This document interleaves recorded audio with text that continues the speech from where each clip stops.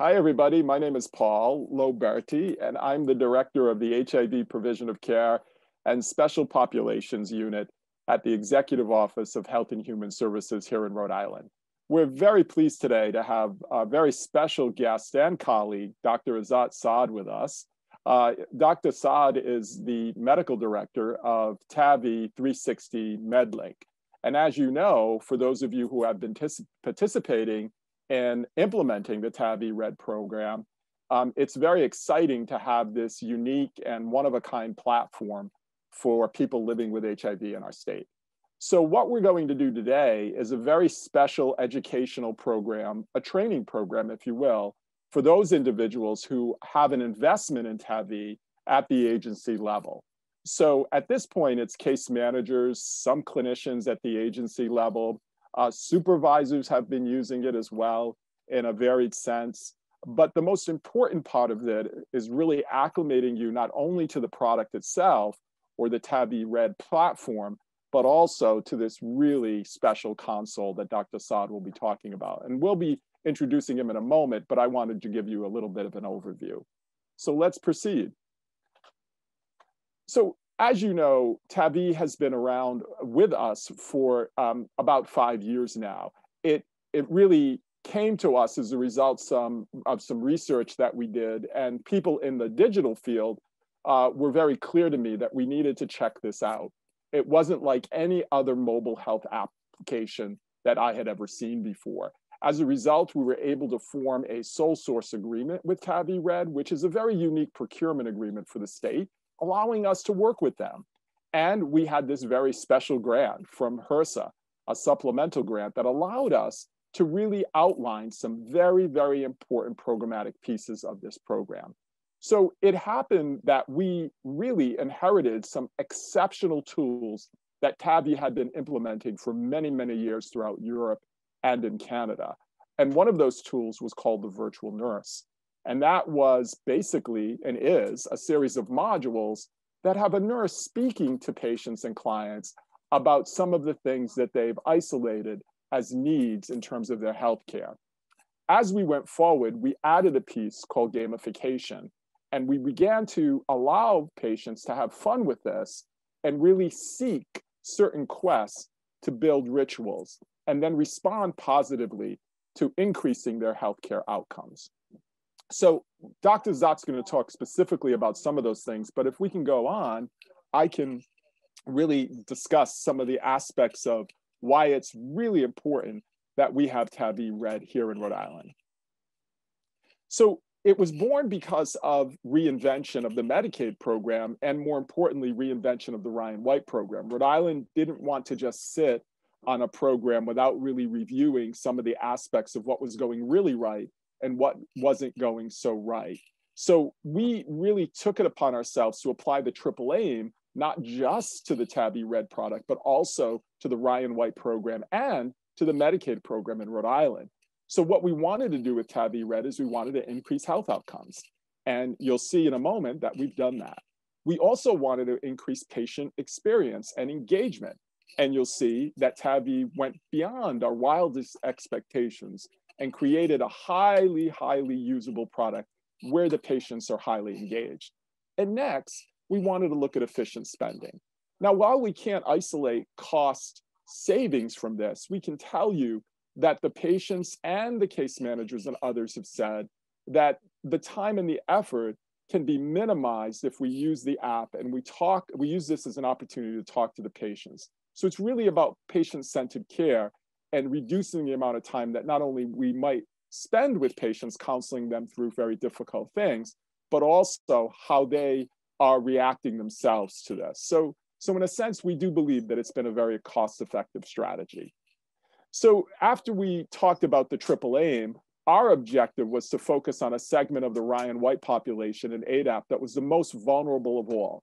This program really rose to fame when we started to talk to people around the country about how we selected people that were out of care, who weren't connected to the internet, who really found themselves, about 30% of them found themselves to be homeless, who weren't attending case management meetings or going to the doctor regularly, and many of them were not successfully taking their medications, meaning they were not virally suppressed. And that's a concern of any HIV care and treatment program. If your patients or clients are not virally suppressed, the likelihood of them transmitting the disease is real. So we want to use treatment as a prevention schema. And successfully, TAVIE increased medication adherence, and you'll hear more about this in a moment, increased viral suppression rates among the most vulnerable people, and also began to enlighten us as to what other things we needed to look at. So for example, when you ask me the question, who are the people in the program that aren't virally suppressed? We can answer that now with a great deal of specificity in terms of who they are and maybe some of the behaviors and or circumstances in their life that cause them to be unsuppressed. So we're looking at a lot of aspects, but you know, the reason why that this came to be is because when we were talking to physicians and nurses and case managers in our observational studies, they said we have little time to spend with patients. We've heard this before, and it isn't a criticism of nurses or physicians or case managers, it's just a reality. We can't capture every patient's story or their set of beliefs about health. It's difficult to do that, but it's important. So sometimes people do it on a care plan, sometimes it shows up in an EMR, but the reality is how do we really interface with the client about what's happening in their lives? So for example, if they believe that it's really important to them to have a hot dog every day because it's been part of their family culture to do so, we have to kind of look at that if they have high cholesterol or that they have to minimize fat in their diet. And we have to look at that a little differently without actually insulting them about the hot dog eating, but maybe change their way of thinking and their behavior. Perhaps a low sodium hot dog, perhaps a low fat hot dog, perhaps a vegan hot dog. There's many alternatives, but the reality is we have to know what's going on in order for us to help them. And on and on and on, particularly around proper health assessments, that they're available, but they're not all connected to the software that we're using in the office, as an example. And that they understand social determinants of health, but they want to know where should we start with this. So if an individual is saying that they just don't understand what the doctor is saying, how can the doctor overcome some of those linguistic and even sometimes cultural issues that relate to the what's happening with somebody, particularly around social determinants of health? So at this time, I'd like to turn it over to Dr. Azat Saad. Dr. Saad. Thank you all. Thank you, Paul. And I would like to thank all the TAVIE Red team in Rhode Island. For this session, I shall dedicate it for the details of the TAVIE Red platform, the evolution and modifications over the years, and how we expanded and grew together with the population of Rhode Island. This is our 5th year now. When I say TAVIE Red for Rhode Island, because the TAVIE HIV, which was the original version, was a generic version used in different areas and different countries around the world. TAVIE Red was the creation, innovation of the Rhode Island TAVIE Red team. And this is how it evolved, iterated in a very user-specific, user-centered approach. We relied on the feedbacks of our clients, our CAB members, as well as our case managers to meet the needs, the requirements, as well as the unmet needs of our population. Today, we have more than 330 people living with HIV in the state of Rhode Island enrolled. They're all under the Ryan White Part B program, and it is a grant sponsored by HRSA for TAVIE Red. In our first launch back in 2017-18, as I mentioned, our first version was called TAVIE HIV, and it was mainly targeting medical literacy, improving health and well-being, and it was very focused on the educational coaching, as well as the clinical condition and the health status.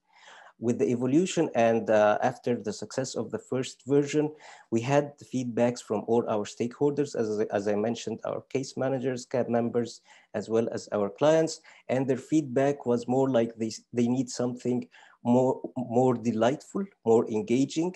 And this is where TAVIE Red came. And this is where I stress it's a Rhode Island innovation. These requirements came with a suggestion to have a gamified version. And we released the first version of TAVIE Red in 2019. And it was based upon serious gaming to achieve clinical outcomes, as well as meet the behavioral and psychological needs of our clients. With the growth of this platform up to 2020, the feedbacks came that there were different needs targeting not only the health needs, but other requirements of our population. One of the top needs was healthy lifestyle. The second was physical activity and exercise. And the third, for sure, was mental health. As we were developing and launching these requirements of our population, the COVID-19 pandemic came into play. And this is where we had to meet the needs, and we presented the COVID-19 modules, all in the gamified version, and we shall see it in details in the next few minutes. The second thing is that TAVIE is not an isolated app with our clients. It is a platform. It serves both the clients and the care providers. The care providers are primarily our case managers for the clients, and this part of the platform is called TAVIE Pro for the provider. The client's app comes in both English and Spanish languages for our population, and it follows an algorithm of personalized coaching, treatment reminders, medication reminders, with other tools and features that we shall see in details.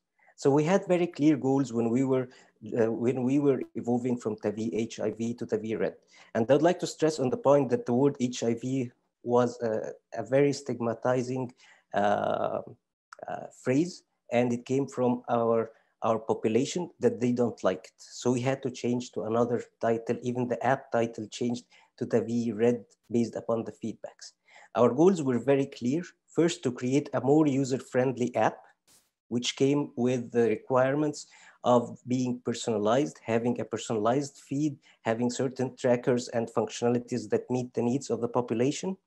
And the second was to have, as I mentioned, more delight. And this is where we came with the innovation of serious gaming, aiming at targeting both the physical as well as the mental health. And these psychological needs were a mandate for our population. We created an algorithm of quests with rewards and incentivization for positive reinforcement. And it's been launched, as I mentioned, this is the third year for the TAVIE Red innovation. Last but not least was how to add to the platform the TAVIE Pro, what adds value to our care providers who are our valued case managers. So it allows them to remote monitor the clients, to communicate remotely, set appointments remotely with bi-directional communication and reminders. And with the COVID needs, it has functionalities to send notifications, emergency preparedness, as well as emergency contact numbers and so on. And lastly, although this was a requirement before the COVID era, the mental health coaching, and we started to develop it, and the need now is now increasingly worldwide because of the social isolation as well as the stress coming with the current COVID situation. So going back to how we evolved over the years, the third generation of 2019, as I mentioned, had these expansions: physical activity and healthy lifestyle, sleep and stress management modules, as well as the ability to go back, review our quests and our progress within the app. This is what was launched throughout 2020, our mental health modules, which are guided with mental and behavioral coaching. It is supported by a platform called Silver Cloud. It is a credible and certified platform. We have the COVID-19 modules, as I mentioned, and it's linked to the CDC as well as the Rhode Island Department of Health. We have the upgrades in TAVIE Pro for communication between the case managers as well as the care providers to communicate with the clients using the app. So now I will go through a detailed illustration of what we have in TAVIE Red clients app. So the first thing our client sees when they start using the app is their feed page. The feed page is created in a personalized approach where every single client can modify and set their priorities and their needs so that it's very personalized during their experience along the app, and they can set their primary goals, their primary interests and expectations. We have the symptom assistant tool, and this is mainly for our clients to target two things, either the health symptoms or the psychological symptoms. And it gives advice and instructions, what is expected, what's not expected, if it's a health condition related versus an expected side effect of a medication. And it keeps like a repository, like an agenda of all the reported symptoms, which is used to help our clients to communicate with their care providers or healthcare professionals, and to keep record of their symptoms between the medical visits. And this is what our clients have been using in a very positive manner, because it saves time and very efficient, makes the medical visit more efficient, as well as some of the symptoms have some stigma or barriers related to them. So we found that many of our clients prefer to report their symptoms in the app, which helps them in verbally communicating when they go to the medical visit.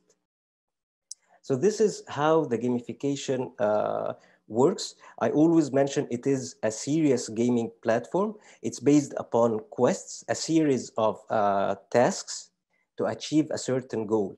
So it drives, first it empowers our clients to take an action, respond to a requirement, fulfill the task, and achieve a goal with a virtual incentives and points. This gamification allows them to achieve the required goal. Our goals, some of them, as we can see here, are health related, setting medical appointments with whether with their case managers or with their nurse or doctor, achieving goals related to a healthier lifestyle, smoking cessation, physical activity, exercise. And most recently, what we introduced, and as I mentioned, is the mental health quests. This is an example of how the quest format works. So it is a 5-task quest as we take a certain action, fulfill a goal, and it ends with, and when the goal is achieved, there is an incentive, virtual, as well as shows a competitive advantage, because they can see how anonymously the other peers are doing and how they are progressing. So it has a methodology for incentivization through gamification. We have our Rhode Island client-specific service map. It is like the Google map, but specific for our clients' needs with filters. This was all of these modules were created based upon understanding the needs from our case managers as well as our clients. So it has the food banks, the shelters, the agencies, so hospitals and so on. So it's not like the Google map. It is a map which targets our clients' needs, and it allows them even to add other locations that are of interest to them. So it is a very personalized map, as I mentioned. Another tool we have for our TAVIE Red users is the calendar. It allows our clients to set an appointment in the calendar, identify the type of appointment, the location, as well as free text as a reminder, like I need to take with me my lab results before going to this appointment. I need to do something in advance, make a phone call with my case manager to come pick me up. So and this calendar is not isolated. It is linked to our TAVIE Pro Case Managers platform, where our case managers can set an appointment for the client, and it appears on the calendar with alarms and a response like, yes, I received it, no, for a reason. So it is an interactive calendar connected to the care provider who is our case manager. So as we mentioned, the 2020 evolutions are targeting mental health. It comes with the same algorithm of gamification and quest format, following the same steps. And it goes coached. It raises red flags. It allows for emergency intervention if we see that any of our clients are in a crisis or facing a suicidal problem. And it coaches our clients with moderate and less severe mental issues to coach them through the resolution or the need to take action and contact a care provider. So this is the COVID-19 modules. As I mentioned, it is linked to two platforms. One is the CDC, and the second is for our local population linked to the Department of Health, Rhode Island Department of Health. So lastly, and fortunately, we were able to integrate the virtual community center, which platform for the age-friendly Rhode Island. This platform is an interactive platform where our clients can access events and different videos, webinars, sessions, and it is supported by Age-Friendly Rhode Island. And now our clients can access directly through their My Feed page in the app, and it is expanding. It has been developed and expanding. So now I would like to share with you some of our outcomes over the years. As we mentioned, this is our 5th year, and to show you our observations and how the evolution of our clients has been happening over the years. When we first started in 2017, we recognized that many of our clients did not even have connectivity, did not have a smartphone or even a flip phone to communicate their care providers. And we had a population which was very isolated and stigmatized and struggling with their viral load suppression because they were non-adherent neither to their medication nor to their medical condition and clinical needs. So after the launch of TAVIE Red, we collected anonymous satisfaction surveys from our clients to know and to have their inputs for the evolutions. And we had that around almost 90% were highly satisfied and would recommend TAVIE Red to their peers. 80% confirmed that it helped them manage their medications as well as remind them and adhere to their medications. And 82% agreed that it helped them manage their condition as a whole, which whether it's the medical condition or the psychological and mental condition. So here I'm showing the evolution between the two platforms when we shifted from the educational platform, which is TAVIE HIV, to the gamified engaging platform, which is TAVIE Red.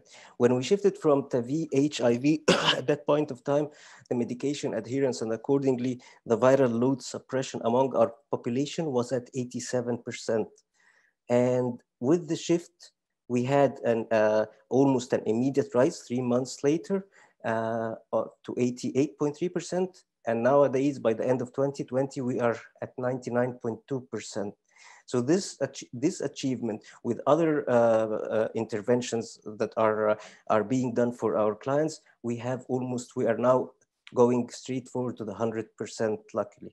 We also, by the help of the TAVIE Red team within the Executive Office of Health and Human Services, we had a sub-analysis to the most resistant group of clients who were enrolled back in 2017 using the non-gamified TAVIE HIV platform.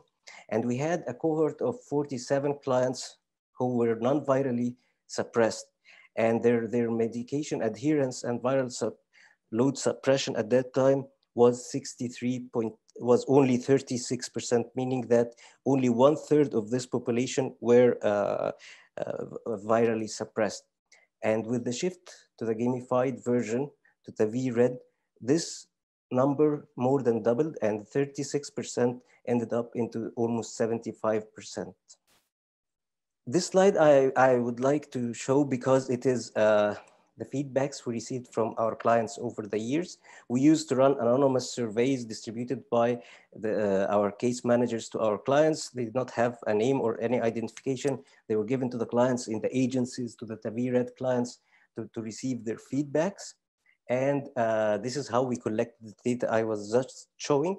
And I'm showing here the written testimonials of our clients and their satisfaction.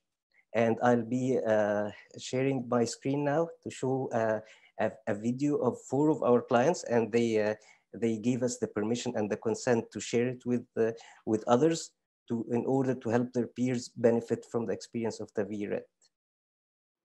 The aha moment was actually,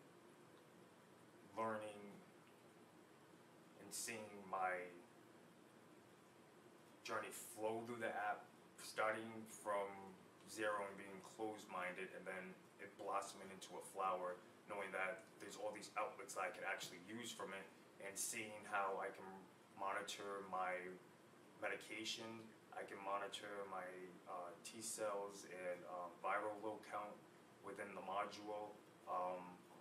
I can pretty much fall back on the app knowing that there's somebody that I can reach out to and know that it's gonna be okay. It's here to help you, not to hurt you. So why not take advantage of the situation, and that's gonna help you, and it's gonna help other people down the line too, knowing that this is a brand new